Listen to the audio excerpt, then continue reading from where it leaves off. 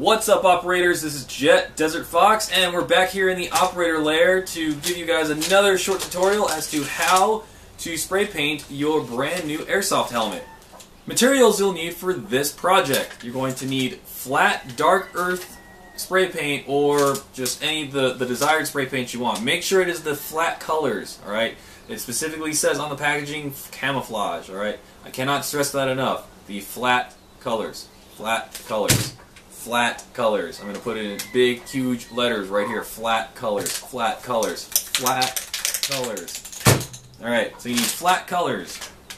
Then you're going to need some painter's tape to cover your Velcro or anything else you do not wish to get painted on your helmet.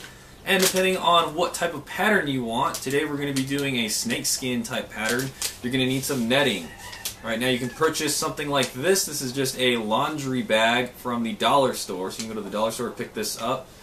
Alright, first thing, we're going to put blue painter's tape on all the Velcro parts that we do not want painted. Now this doesn't have to be pretty in any particular fashion, just so long as it covers the Velcro. So we got a little overlay right there. We're going to rip it off, and you can keep using that paint or that tape.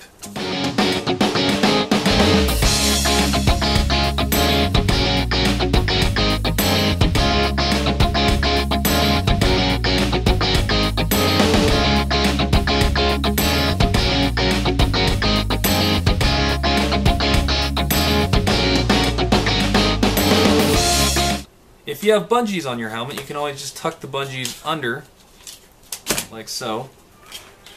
Or maybe connect them to something else. There you go. Just get those out of the way. If you really need to, you can always tape them down.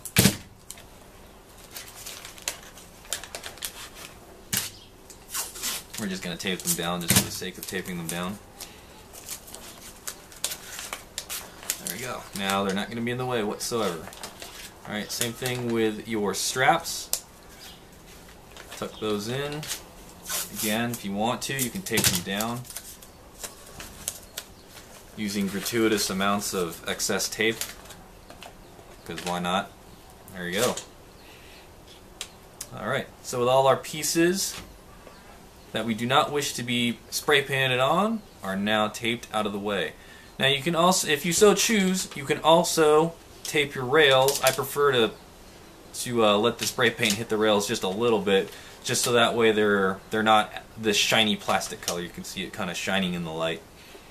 Now that we have taped up all the Velcro, we're going to put our first base coat on. Now for the base coat, we're going to be using the tan color to just match it or give it a better base coat than this plastic color. Alright, make sure you shake the can up really well. Shake it, shake it, shake it. Take your top off. This top. Alright, we're going to test the spray paint. Alright. Okay, now what you want to do is just, you don't want to get super duper close to the helmet. That's going to create these globs of spray paint. It's not going to look great. You want to make sure you're a pretty good distance away from the away from the helmet, and just lightly apply it. Okay, we're going to move this a little bit further away from the camera.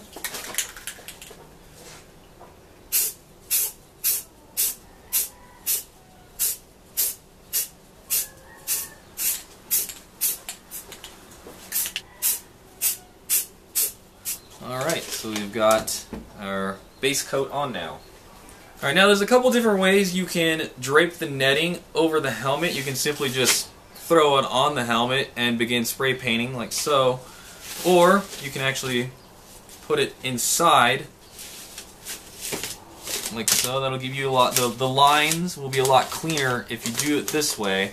Also, if you do it this way, you can attach it to the bottom, and then as you pull tighter, you can see that it gives you more of a diamond effect, kind of like snakeskin, as opposed to just letting it sit there. It's more of just the circles. So for this one, we're going to be pulling it pretty tight, so that way we get that cool snakeskin effect. The next step in our helmet painting project will be to apply the green coat of paint. Now this green coat is going to be used in conjunction with the netting to give us that diamond effect. So we're going to take our netting and our green spray paint and hit the helmet. Alright, we're going to take our helmet and place it inside the net, hopefully without peeling off the painter's tape, protecting our Velcro.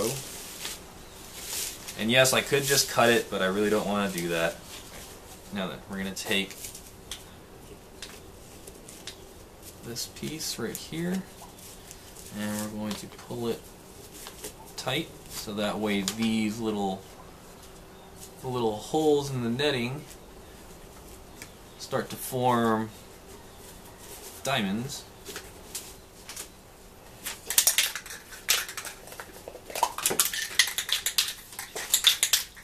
Okay, now we're not going to be blasting the spray paint onto the helmet up close. Again, we're going to set far back, and we're not going to do a complete cover of the helmet. We're just going to do little areas so that way it'll give you a more camouflage look as well. Right. Now don't be afraid to mess up and do this a couple times. Not everyone gets it right the first time. Alright, pretty good. Going to take it out of the netting here.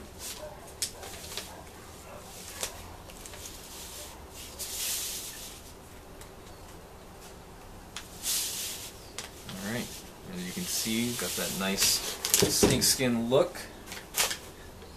Now obviously, since I was pulling it from the rear doesn't look as great, but again, you're mainly just trying to camouflage the front of the helmet. Plus, I can always go back and redo the rear of the helmet.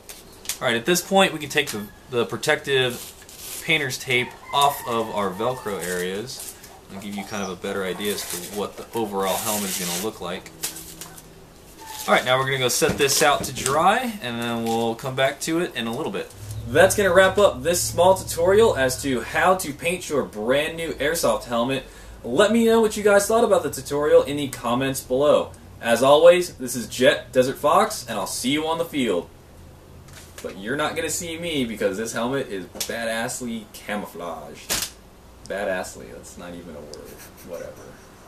Purchase a brand new helmet, just like this Lancer Tactical Airframe right here. It comes